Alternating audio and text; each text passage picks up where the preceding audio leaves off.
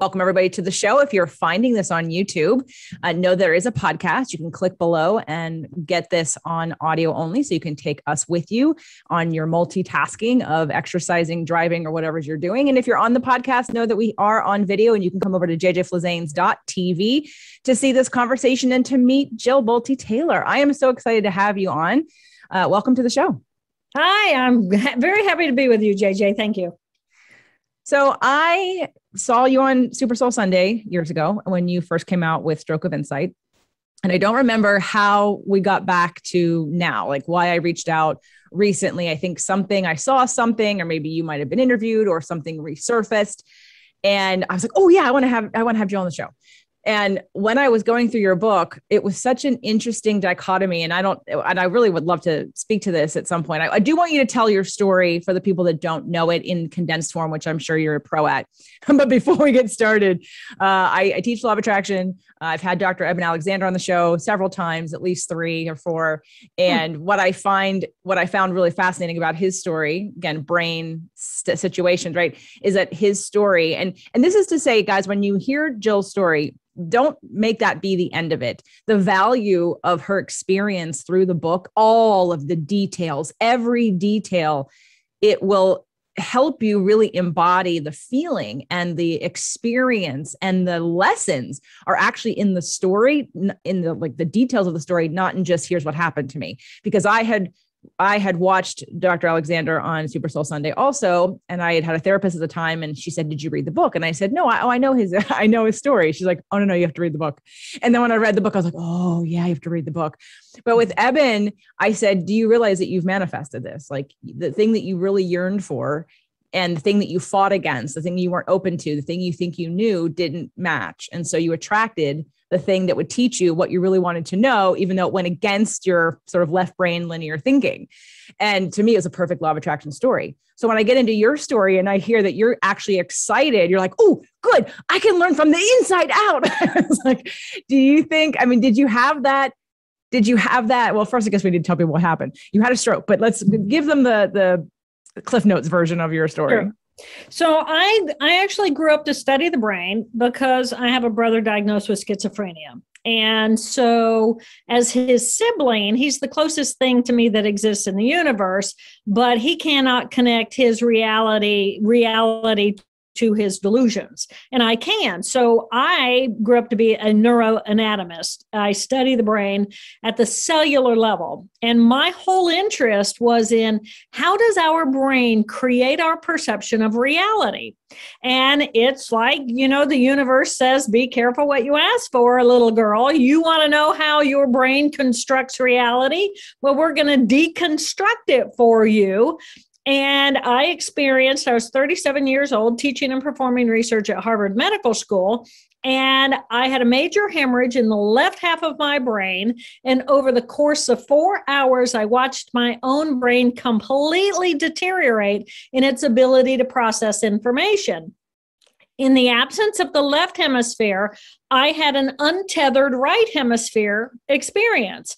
And my area of expertise was how does our brain take these 2 very different ways of processing information at a biological level and end up being a whole human. So I got the lesson the hard way of losing the left half of my brain. I sat inside of an absolutely silent mind for 5 full weeks. And because language is in the left hemisphere. So for 2.5 weeks, I had total silence. I could not walk, talk, read, write, recall any of my life. I was an infant in a woman's body. And then I had brain surgery. And then 2.5 weeks later, I finally started hearing the little static of like tuning into the radio again of language. So it was a profound experience. And then it took 8 full years for me to completely recover everything. Well, that was extremely succinct and beautiful. And what I'm enjoying that was great about your story. I'm having thoughts that are beyond, like, I want to have a conversation with you beyond the book because I've read the book. Please. And we will, but everyone else hasn't necessarily read the book. So I want to make sure everybody gets the book. So my Stroke of Insight, and you realize realize, JJ, the reason why we've come back together again is there's a book number 2. Yes, I did see came that. out. Have you seen that? Okay, we'll get there. I've seen it, but I don't have it. So we can do another interview about that book. Perfect. Okay, great. I want to start with Stroke of Insight because so I know you did a little homework on me and you said that you see that I'm helping people with self-care, and that's true. And what has happened in the 20 years, well, I've been in business longer than 20 years, but I started out as a personal trainer, but I was an actress before that. So in terms of like left and right brain stuff, I was extremely right brained. And it wasn't until I moved to New York to be the actress. I graduated as a musical theater major. I went to school, I went to work, and I wanted to use the other half of my brain. I recognized that I had this, I'd get bored if I wasn't figuring something out. Yet I wanted to express myself. I'd feel backed up emotionally if I wasn't doing something expressive. And so I tried to balance that. And I thought, well, the acting piece gets the emotional piece out, but I need something to figure out. So I ended up, and I care about my body. So I ended up becoming a personal trainer. And through the course of being a personal trainer, I learned science. And all of a sudden I was like, oh, I'm smart. Like, oh, my left brain works really well. Like, I'm good at this. Like, I get this. Because prior to that, I didn't think I was smart because it bored me. Math and science bored me because it didn't mean anything. Yeah. And now when we make it personal and it's my joint and how it works and my physiology and how it works and all of a sudden it's personal. And I'm like, oh, I get this. And because I see mechanically. Yeah. And I must have watched, oh my gosh, I went through exercise physiology so many times, and it would get to a certain point. I could get a little more each time. But then I would like brain freeze and I'd like totally zap out.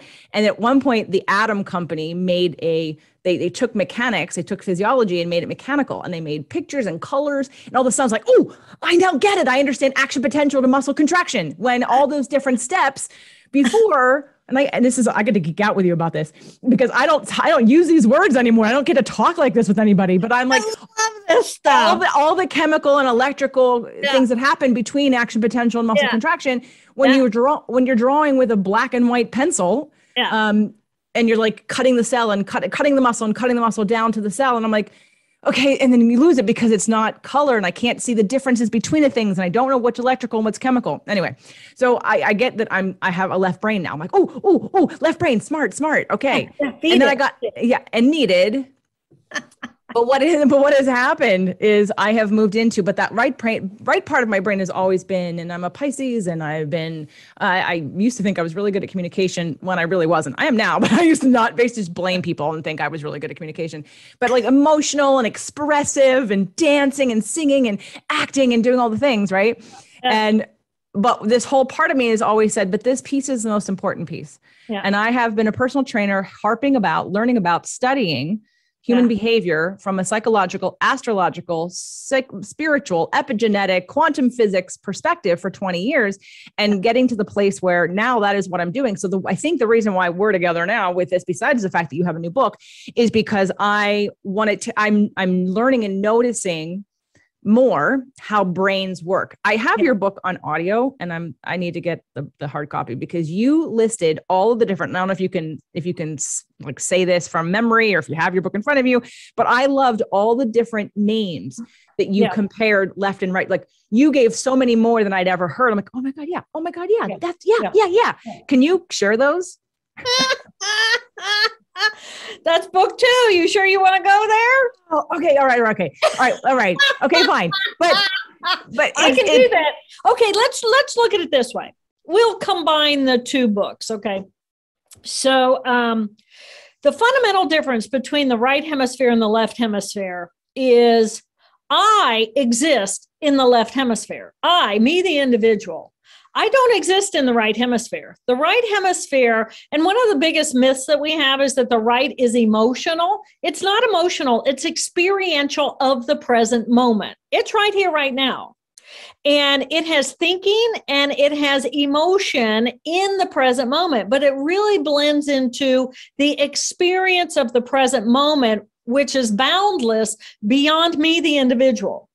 The left hemisphere comes online and it has language. And with language comes an identity, an individuality, and a group of cells in that left parietal that defines the boundaries of where I begin and where I end. So I now have a structure. I have an identity. I have language to communicate and organize in the external world. And I have emotions and I have linearity across time, me, the individual. So I become me, the individual, across time. So anything that happened in the past is in the left hemisphere somewhere. It's not about right here, right now. So the right here, right now, big as the universe, not about me, the individual, versus I, the individual, have structure of a body and I have linearity across time.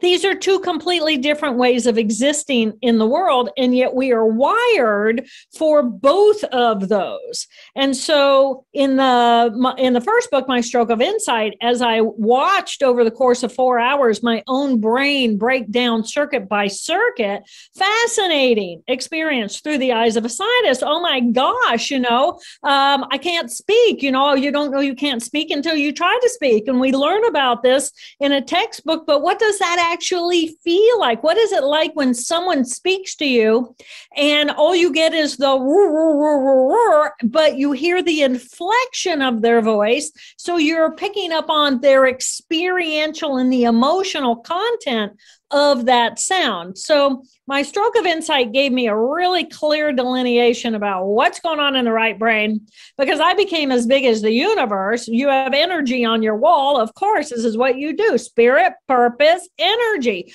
Well, that is the consciousness of that right hemisphere. The left hemisphere comes in and says, well, I'm still an individual. I'm a me. And as soon as I'm a me and I'm filtering all information through the filter of me, the individual, everything is about me and my pain from the past and my hopes and dreams and fears of the future and all this data that has everything to do with the external world that has absolutely nothing to do with the present moment. Yes. My favorite descriptors that you said were fluid and solid. I was like, because as I was listening and you would say fluid, and as again, Pisces, and I took a test online once. I don't know how true it was, but it said I was 50% both left and right brain. We're all 50% left and right brain, right? Yeah. But I meant in terms of what neurological programming we have active and what's right.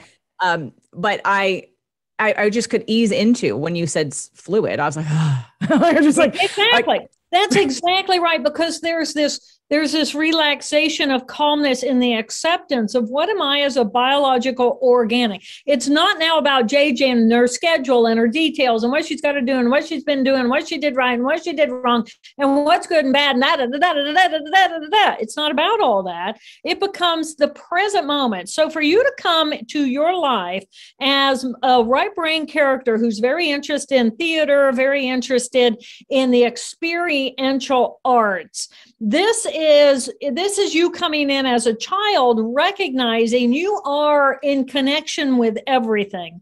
And your form of communication then becomes, how do I use me to communicate? How do I express myself? And then the left brain turns on and says, oh, I can actually learn all those details, and more details about details. And then my learning becomes, well, the better the teacher, the more clear the teacher's got to start at A and go to B and go to C and go to D. And that's a very different teacher than someone who jumps from A to H to Z and then back to L again, because your brain, you think linear with that left brain. And it's like, oh my gosh, I have this beautiful left brain. I actually went through the same thing. I was 20 before I knew I had a good brain.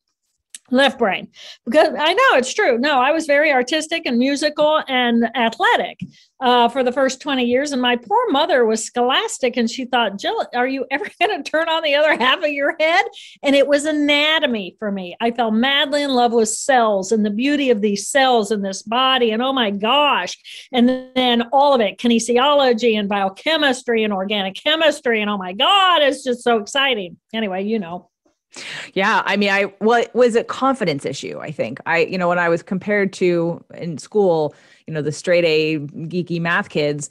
And somehow they got deemed more valuable because they were smarter and could memorize things and take a test. That just didn't feel right to me. And so I judged myself as not being as smart as somebody else or having different kinds of smarts. And then when I got to being a trainer and started learning science, all of a sudden I was like, oh, I can do this too. Now I understand I do it in different ways. I do it in pictures. So we're talking about the left brain giving you pictures during your recovery. And that's exactly where taking science for me and making it mechanical, giving it color, giving it shape, giving it texture, all of a sudden I can memorize it very easily now, because it's not about memorizing, it's about visualizing the process of it.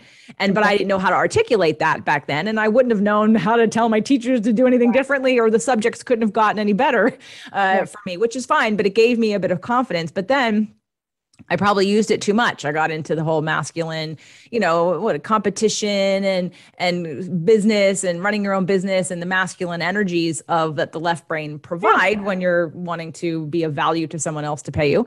And now getting into, I actually started a certification. I work with cancer patients. I work with people like on the emotional level to try to really process their emotions. And because I don't think a lot of people do it very well. And so what I would love to talk about, I want to talk about everything, but one thing that I was hiking before today's, I go every Wednesday and Monday, my partner, I go for a hike, and then I have my interviews on Wednesdays. And so I always go on the hike before the interview, and we're talking about what I was going to talk about with you. And I'm like, gosh, what am I going to talk about with her? Because I go through the book, and please feel me when I say this, like when I'm reading, I'm like, yep. I get it. Because I'm the person that started out as the more intuitive, who doesn't need the proof that something exists. But I love learning the science. And I'm like, okay, so how can we take this into, and you're going through it towards the end of the book. I'm literally like 30 minutes to the end, about cells and multidimensional circuitry and what you needed. And here's a question I have, because I have so many. Sorry, I'm all over the place. You were talking about, and I'm trying to connect it to what I'm doing, what my population listens to in this conversation this ongoing conversation I have with my podcast listeners and my community. It's that having the use of the left brain versus the right brain, and activating that right brain, and being able to come to that place, and whether it be from different parts of the brain. When you were first going through recovery and you were in the hospital, before I ask that, what did they do to stop the bleeding? You skipped over that. You got into a room, and then you went on to the recovery and talking about the surgery. But how did they stop the bleeding in your brain? So they gave me a steroid. And that's it? In the emergency room, yes. Yeah. So steroids will go in and they will decrease the inflammation, take the pressure off the brain, and give the brain an opportunity for the bleeding to stop. Usually hemorrhages will kind of run a certain, there's only so much space, they'll get so big. But yeah, they just gave me an injection of a steroid. Okay. And because I clotted and because it stopped, they did not do surgery that day, which is a completely different experience than giving me 2.5 weeks to try to get strong again before they give me that second really big hit to my head, which is cut your head open. Mm-hmm. Well, I when I was listening, I'm always listening for the DIY, not that again, a stroke, I would ever try to DIY. I'm just saying, in the case of, I can't get help. Like in the case that I can't get help, I can't get to the hospital. What could I do to stop the bleeding? You know what I mean? So that's where that question came from. Slow down. I had naturally low blood pressure, 90/60. Still do. I'm very blessed like that. And if I had high blood pressure, I probably would have bled out and died. If I would have gotten excited and panicked, I probably would have bled out and died. So it was, I was just, everything just worked perfectly. One of the, I guess, I've had a therapist in the past say, "Oh, you're two in your head. You're two in your head," and I'm not. And to me, I'm gonna make that mean right now you're two in your left brain, and I'm not in disagreement with that. But because I had this newfound love of my left brain, I was like, okay, but it has a point. It's the computer that can assess what's going on and articulate and interpret what's going on in a usable way, let's say. Of course, the right brain's going to interpret too differently. Like you said, one is about one's in present moment and one's not necessarily present moment. And so in the work that I do with people, and both, and with the trainers, there is a component of a lot of sort of an analytical left brain stuff, but we do equal, and I'd like to make it even more, getting people into their right brain and exercises people can do. And I heard you talk through some of this, but where have you come to with, this is probably the new book, but sorry, that's okay. There's going to be more to talk about. How does one recognize, right? Let's back up. How does one recognize which part of their brain they're dominant in right now? Well, you can't recognize that until you know what your parts are. Right. And so I came to the material in book number 2 because I was giving a presentation and I said, I love talking about the brain now because people know the anatomy of the brain. They know we have the amygdala. Fact of the matter is we have 2 of them. And there was literally an audible gasp in the room. It was like, we have 2 amygdala. Everybody knows we have an amygdala now. Well, not everybody, but lots of people. But we have 2 amygdala. We have 2 hippocampi. We have 2 anterior cingulate gyri. Our limbic emotional system is bilateral. So we have emotion in the present moment. And emotion in the present moment, when it's not just about me, the individual, is the experience. What does it feel like simply to be in this present moment? So that becomes a character profile that we can identify, we can recognize it in ourselves, we can give it a name, and we can embody that character at any time that we want, and we can recognize when we're in that character or when someone else is in that character. So we each have these emotional systems, 2 emotional systems, and these 2 thinking modules of cells. So there are actually 4 very specific characters at a neuroanatomical level that become very predictable. And so book number 2 is called Whole Brain Living, the Anatomy of Choice, which is what we're talking about, and the 4 characters that drive our life. And when you have a decision to make or you're feeling conflict or confusion, you can get to know each of these 4 very specific characters that we all have to varying degrees. And we can get to know better, and we can strengthen the ones that are weaker or the ones that are really strong that we don't want. We may want to help figure out how to self-soothe and nurture that part of ourselves better. But when we know what our choices are, then it's like, okay, well, in this moment, I want to be a character 1. That's my left thinking, rational brain where I interact with the external world. It's my A-type personality. It's my businesswoman. Where does she come out? She comes out in the office. She comes out on the phone. She comes out in podcasts. She gets it done. I call her Helen, that's short for Hell on Wheels. She gets it done. So Helen and I, we have a relationship, and all of my friends, they know Helen pretty well. So if they call and I'm in the office and Helen answers the phone, she says, hello. And then they speak and I say, what can I do for you? Well, that's a Helen response, right? That's not warm and fuzzy. Let's chat for a while that I'm going to get with my character 3 or 4 who wants to actually interact with another human being.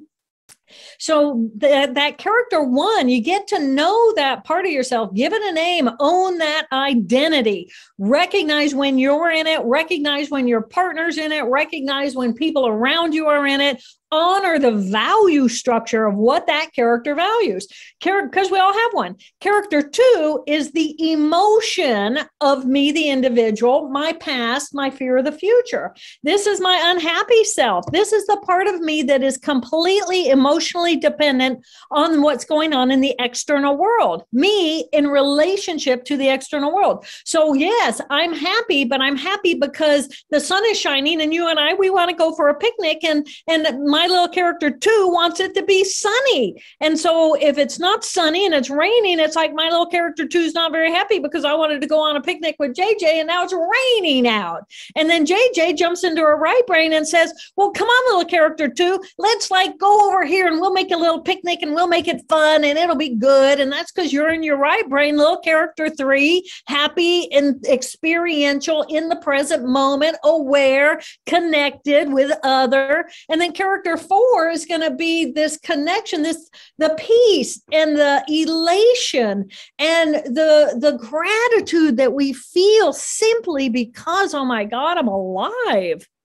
And all that other stuff going on in characters 1, 2, and 3, well, they're busy, but we meditate to get to character 4. We pray to get to character 4. We do mantras to get to character 4, but we can jump into character 4 just by moving into our gratitude. You just gave Getting to know your choices. That's your power. So I always say that for me, in order for me to get the biggest intuitive hits and downloads, I have to busy the rest of my brain. So in order for me so I'll go for a walk. Like meditation is not going to get me downloads. Meditation is going to get me quieter and going to get me to attune to my breath and to the rate of my thoughts, my attachment to my thoughts, and then the allowing it to release. But I'm never going to get a huge download of inspiration when I'm meditating. When I'm exercising and I've got music in my ears and I'm by myself, I get the strongest clarity and intuitive hits because all the rest of me is busy. So it can't get in the way. That's right. That's exactly right. And what you said first in my language is I cannot character one myself into my character four. I can't do it. It's the hustle. That is the hustle of life. Okay, well, I'm going to do all these things right? I'm going to meditate. I'm going to do this. I'm going to do that. I'm going to have on the right outfit. I'm going to be around the right people. I'm going to be in the right place. And then I'm going to find my peaceful bliss. And it's like, no, you cannot hustle yourself to character four. You have to get into your body. And so when you're moving, you're in your body. We can only focus as a human. We can only focus our minds on one thing at a time, believe it or not. There's all kinds of static going on in other parts of the brain, but we can only truly focus on one part of the brain. So as one thing, so as you get into your body and you're in the movement of your body, automatically, you can tell the difference between a left brain dancer and a right brain dancer, right? The right brain dancer, they just dance. They don't care. There's no right and wrong and no good and bad. The left brain, every little move is going to be just perfectly, and it's like, and then they're going to be mad at themselves because, I didn't do that well, or either that, or they're just going to like wiggle the head, and the body just kind of like is there because they're all about a head being carried around by a body. So you're absolutely right. You're not faking yourself out. And so many of us we're just trying to fake ourselves out. Well, I think it's the fear, and I want to go back to, because I think in my mind, when I was assessing sort of your story, when you were first recovering and the light hurt your eyes and people were asking you over and over again to tell you the story, and you were just telling yourself, can you just be kind to me? Just be kind to me. I need you to be kind to me. Was that like an amygdala response of fight and flight of you're safe, you're not safe? Do you think that was because later in the book you talk about how you recognize that no one's responsible for how you feel, right? There's this sort of prefrontal cortex consciousness of being able to observe a situation and know your responsibility in it versus it felt like amygdala, fight or flight, survival, you are safe, you're not unsafe, like asking for care in a way that could sound, and again, I'm trying not to judge it, but like to be, you all need to do what I want you to do. But in that moment in time, would that be correct that your amygdala was the one really kind of saying, oh, you're safe or not safe? I just need, like, bringing it down to sort of a simple need? Well, it's, first of all, I was so in the present moment. I lost the left hemisphere. So I lost Joe Bolte Taylor. I lost my past. I lost my future. I lost all my education. I lost all of that. That was gone. So all I had was right here, right now. Well, the nurses who came into me, they weren't about right here, right now. They had their busy schedule and they had things that they needed to do. And I'm on the list and they need to put my food down there. And then they fed me, right? That counts as feeding Jill. Cross that off the list. And here's her medication. And then cross that off the list. And in the meantime, I'm here. I'm with God. I'm big as the universe, right? And this warm body comes in as an energy form, and they're either attracting my energy or they're repelling me. They're either trying to have eye contact, trying to be gentle with me, trying to connect with me, or I've got a better alternative. I got God.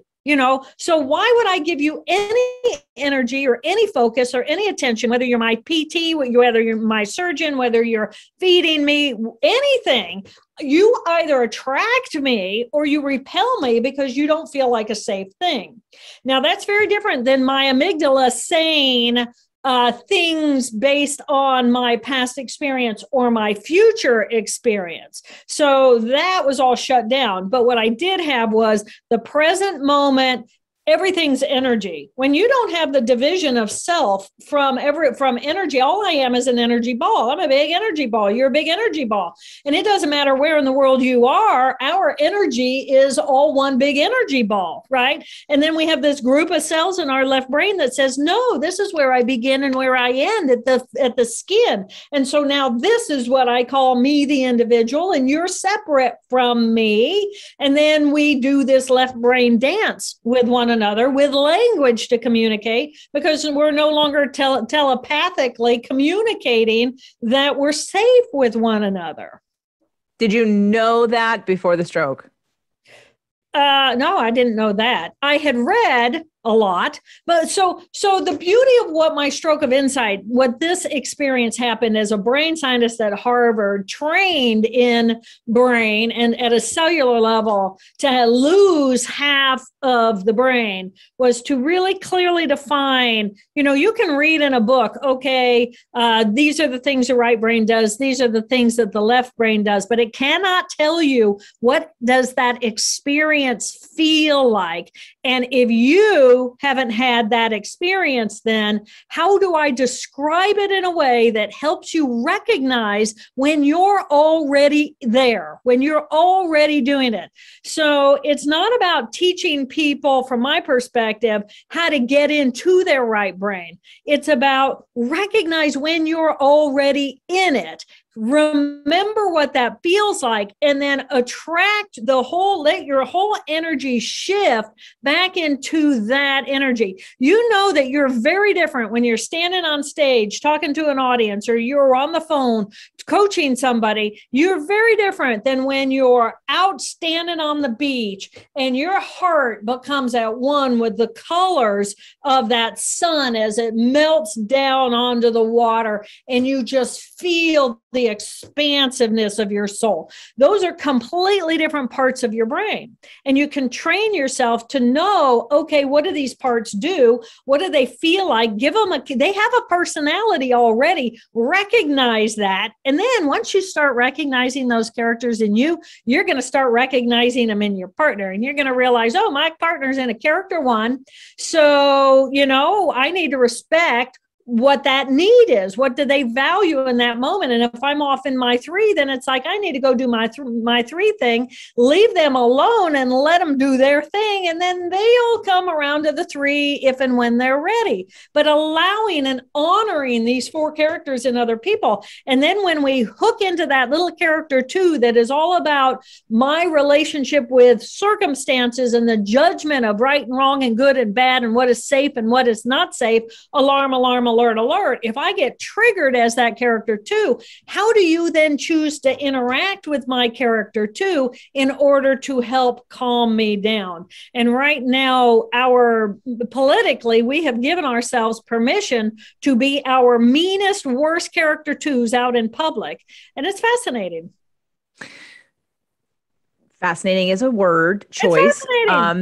Yes, fascinating is a politically correct word choice and one option of how to look at it. I will say, we could take any point of view here, any perspective. Exactly. It's like, oh my gosh, a part of us has gone publicly mad because we have. Yeah, right. Well, and again, there's the one side is for some people, that's a whole, to me, a soul level conversation, and that's a whole other conversation. Yeah. But what I have, and this has been my experience and my, I guess, opinion based on what my studies of people that I've been worked with and myself. Like on the walk today, I said to Doug, I had a client on Monday who I felt it was probably, and I was reading your book at the time, but I really felt the distinction. I know I've been doing this and I haven't owned it for a while. I channel, but I don't own that because it just feels like a flow. It just feels I don't pre-think it. I don't pre-figure it out. It just comes, I say it. I'm like, oh, that's really good. Like after the fact. But what was happening is I had this client on Monday who I literally like nothing she had in front of me gave me the answer. I just got the answer. I had all the feelings. I had all the pictures. I had the expansive thing. And then my left brain, I think, could organize it into what to do with that and how to take that information. But it was literally, and I am very intuitive and I always do use it. but it's now I feel like I've gotten both sides to the point where they blend together. And I feel like the people that don't recognize and honor that right part of their brain and that don't feel comfortable there and that don't honor on any level and stay in their left brain are the ones that suffer more, even though that the right brain is very expensive. They suffer more. And so I have all the, cause I am a type A personality, but type A personality with balance. Like my whole thing is about balance. You got it all going on. You got all your characters online. And wanting people to move into, but I find that I attract, of course, the ones that are very analytical and they're holding tight to their doing and their being, like who they like to their ego part of them. And I'm like, okay, we have to move you over here because this is the truth too, and this is a truth that feels better. And it's like when you're talking about nirvana and feeling fluid, and I was like, why did you come back? I mean, time to breathe. Yeah. Well, that's why I said to you right off the bat that I like who you are, because you encourage people and teach people, share with people how to self-soothe.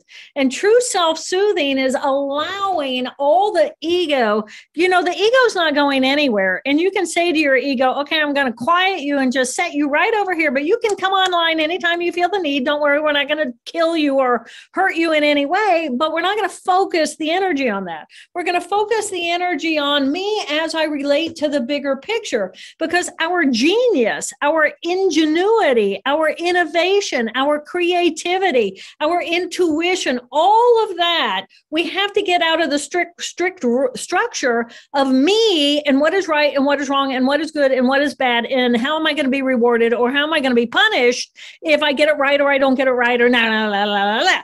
So you're helping people then shift from the pain. And that is the suffering. It is the suffering. Suffering is when reality doesn't match our perception of what we want reality to be. It's pretty much that simple.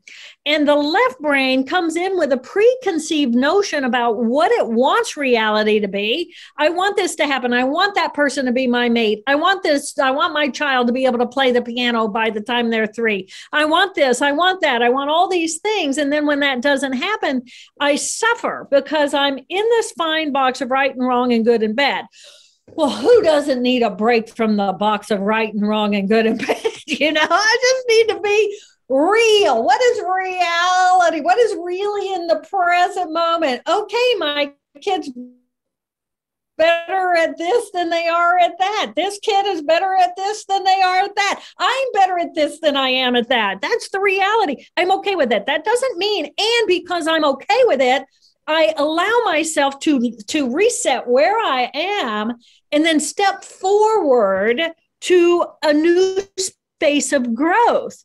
And the left brain's not growing. The right brain is when the dendrites are all saying, oh, yeah, creativity, curiosity, innovation. Let's do this. Let's try that. Oh, failure. There is no failure. There's just a try and a learning from the try, as opposed to the box of right and wrong and good and bad, success and failure of the left brain.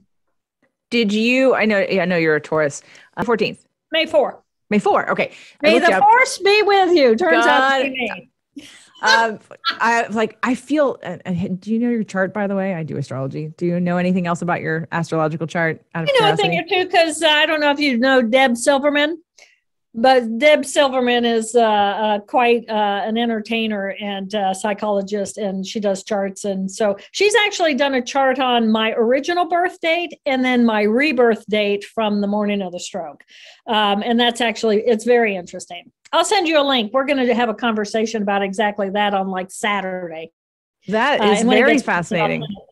Yeah, it's really very interesting. And then if you throw in there also the date of my brother who's diagnosed with schizophrenia, the only reason I grew up to study the brain is because his brain was so different from my brain. And so I had this differentiation as a child between, well, I didn't define anything as right and wrong and good and bad, but that was different from what I was perceiving. So how can that possibly be? What are we as biological creatures, and how could we have the exact same experience, but walk away with complete different interpretations about what happened?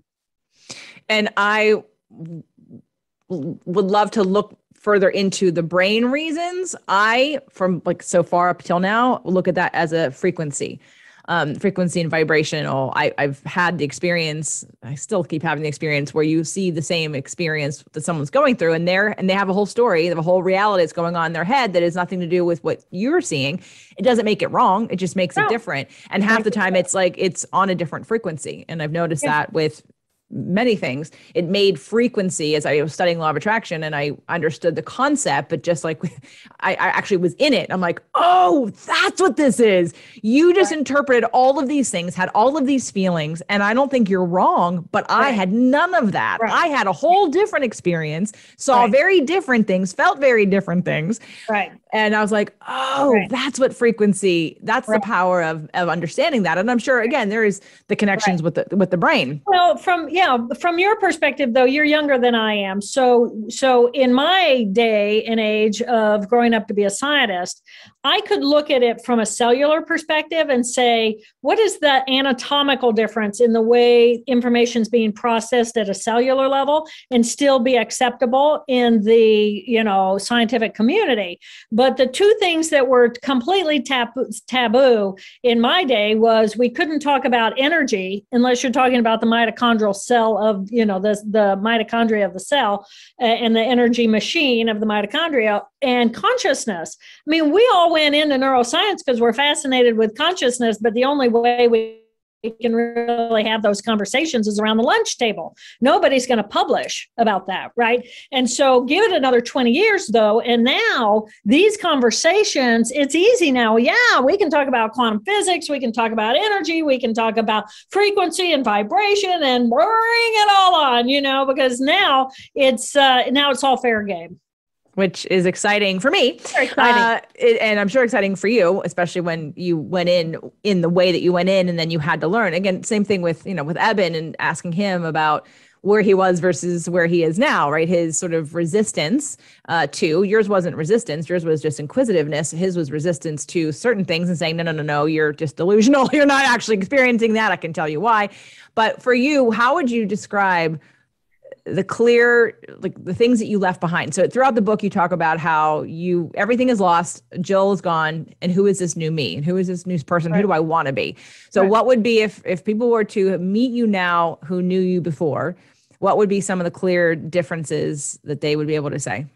Well, the biggest difference is that I'm much more available and present and open to what is. I'm friendlier. Boil it down to I'm friendlier. When I used to be a scientist at Harvard and I had the schedule and I ran the schedule and I did the teaching and I did the research and I did this and I was singing for brains because there's a shortage of brains donated for the research I was doing. I was out being a force making things happen. And I was very successful. I was climbing the Harvard ladder. I was having a marvelous life, a marvelous time. I was 37 in my prime. And then boom, that's gone. And now for example, I've written this book, Whole Brain Living.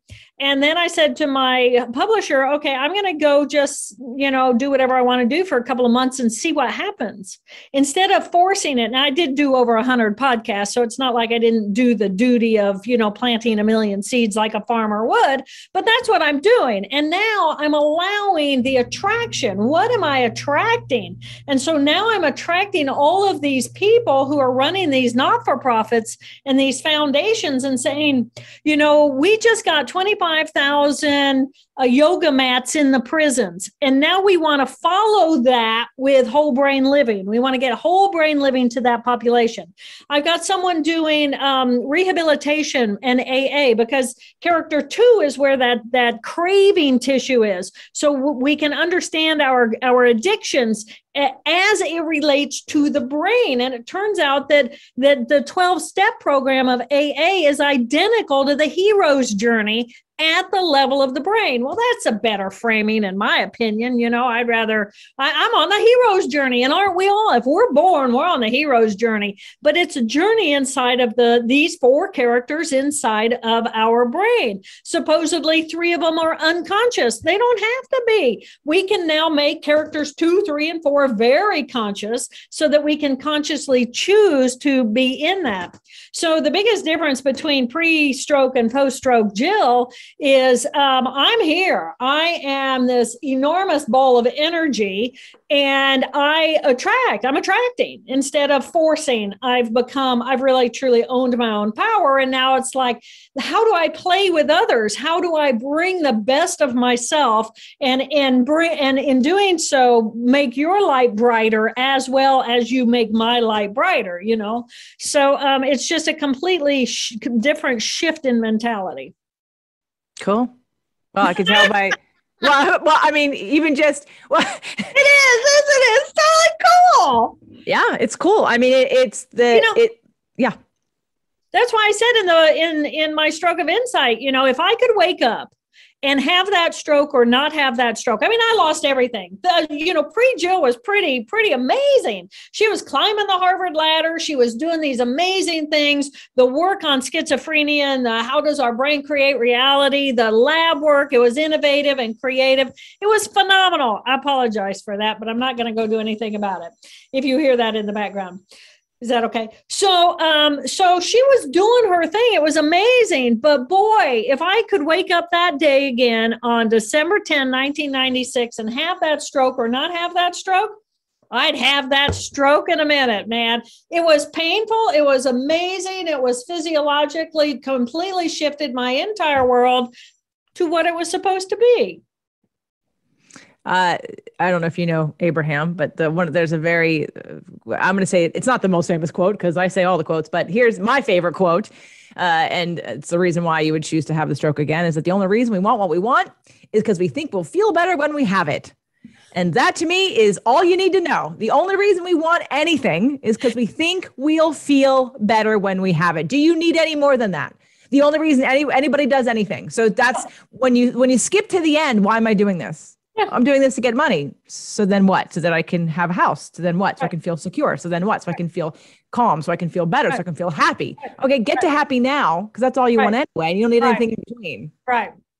Yeah. That's the point. And then it's how do you live that? That's right. And how do we integrate that? Because part of, I think, some of the scholars that I've heard about talk about the plasticity of the brain and neural reprogramming, and I do EFT with clients, and it's that sometimes people talk about it who seem like they don't actually live it.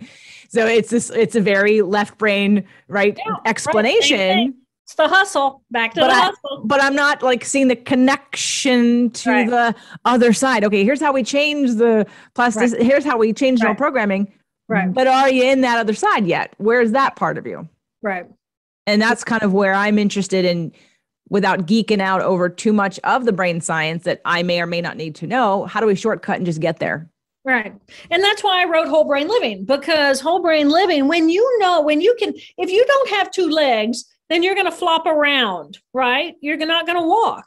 And there's this amazing moment in a baby's brain when it realizes, oh, I got 2 of those and I can work them independently. Differentiation happened because there was a refinement in the neuroplasticity of which cells were communicating with which other cells for me to be able to say, oh my gosh, I have 2 legs instead of 1. Or, you can watch when a baby in a crib finally realizes, oh my gosh, that's me. I can control that thing. That's differentiation and refinement. So why would we think when we're 20 or 40 or 80 that we're completely refined and differentiated? There's always more learning to happen. So by learning about these 4 characters, and then it becomes, well, what happens if my character 1 has a value? And it's like, yeah, I want to move to New York and get a job there. And because I'll make more money and it'll raise my status in the world and my house will be and blah, blah, blah, blah, blah. But my right brain is saying, or my character 3 or 4 are saying, yeah, but my kids, my kids are really happy where they are. And right now they're thriving. And so I know I can't move them to New York and up, it's just going to be I have to pick. Well, what's that about? That's about a character one has these values and lives my life as this part of who I am. And I go be that. But then I have this other part of me that is also just as real. So how do I negotiate between these different parts? And so there's this conversation that happens. I call it the brain huddle, BRAIN. And when you do that, it brings your brain into the present moment. You've got all four characters online and they're actually communicating with one another. And once you got all your parts in agreement on how are we going to navigate the next step, that's how we find peace in our lives, because we're actually not denying a part of who I am. We are loving all of us. And we're in a real understanding, open communication between these different values that the different parts of our brain have. And then it's a life of peace. So I guess part 2 will be whole brain living, where we're going to go through the different characters a little bit more maybe and talk about that book. Sorry, everybody. We can't do it today. Didn't realize that. So we're going to have to do it again, and we're going to have to be part 2. But going back to my stroke of insight, I think that if you haven't read the book or listened to the book, and I do love that you read it. Thank you. I'm tired of authors not reading their own books, because especially if I know them and I'm like expecting their voice and then it's not them, I get kicked out. I'm like, I can't. I know. It's like, oh, yeah. I can't. I'd rather read the book than listen to it. But Jill reads her own book, A Brain Scientist's Personal Journey, My Stroke of Insight. I would love, do you have I should have asked you this beforehand, one of your glass brains anywhere near you? I do. Yeah. You want me to like run you there? I would love to, if it's not too much. Nope. No, I'm just going to run you around the house. And I have a for-profit and a not-for-profit business. And so I actually have a for-profit and not-for-profit brain. They're almost the same, but you know how logo and brandings are, they're different. So here's a brain. There's a stained glass brain right there. Okay. Yeah. And here's another one, which you might be able to see through there. Can you see that one there? Yep. And then this is my Starship Enterprise one. Wow. Yeah. That's awesome. I have a very colorful house, as you can see. But I do these sculptures down here. And I do the sculptures. They're very right brain. So I don't know who's in there. All I know is someone is in there. And then I go and dig them out like Michelangelo. It's really a beautiful process. Did you do any of this art before the stroke? Not at this level. No. I did art, but not at this level. No. On the cover of My Stroke of Insight, for those of you that are listening and aren't watching and don't have the book, Jill, one of your ways of therapy was to make this glass brain. And I think there's one somewhere on display at a hospital or a research center. Yeah, there's one at NIH. There's one at the Harvard Brain Bank. There's one at a neurosurgeon's office in Knoxville. There's one in, they're around the world. You know, stained glass brains, why wouldn't I do that? Well, they're beautiful. Because until you explained it, I mean, I could tell it was a brain, but it gave more significance, obviously, when I heard when you were doing it and why. So please, everybody, My Stroke of Insight, if you know anyone who deals with, one of the things that came to me, my grandmother has dementia, and I know it's not the same, but it's a brain issue. And it also gave me compassion, not that again, the intuitive part of me wouldn't go to somebody who is non-responsive and have an energy of, you have to do what I want you to do, or like I would not do that. However, I know that happens. Right. And I think if people understood what might or might not be going on inside that person, there could be some compassion and some more gentleness of being when approaching patients who are going through whatever issues, stroke, dementia, Alzheimer's. Take responsibility. Please take responsibility for the energy you bring into any space at all. And if you don't know what that means, you need to know what that means, because it makes all the impact. Go back to the energy and the frequency. If I'm walking in with the wrong frequency and you're in a mellow space and I'm in a high wire, we got to match somewhere along the line. We got to find our way to one another, or we're going to have a horrible experience. And so if I'm sick and I'm scared and you come in and you're just in your fix it mode, I just maybe need you to hold me or connect with my energy or hear me. We all just need to be listened to and heard. And some of that isn't just what's coming out of our mouth. It's about the energy that we're in. And then you say, oh, but if you're in a funk, I want to get you out of your funk. And it's like, if I just had a stroke, I might need you to come and tell me, it's going to be okay. Yes, we're in a funk now, and that's okay. We don't deny the reality, but we allow the reality to flow through us and flow out of us.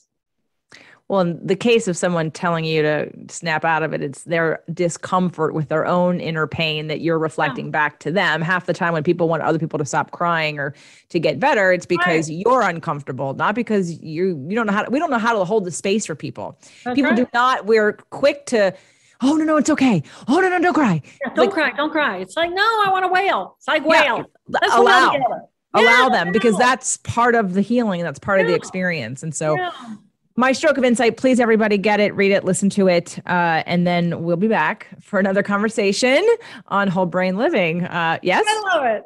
Yeah, that was great. Thanks, JJ. Thank you, Dr. Taylor. I appreciate you being here. I can't wait to share this, and I can't wait for our next conversation. And I'm going to have to get the book today to get. So when we schedule, I've already read that also. But so for any of you who've been interested in this, again, please get My Stroke of Insight. I know it. Again, I'm late to the party, but I'm not. It's at the perfect time for all of you who follow me to get this information. It's now time to integrate this and get prepared for our next conversation. Thank you, Dr. Taylor. Perfect. Thank you, dear.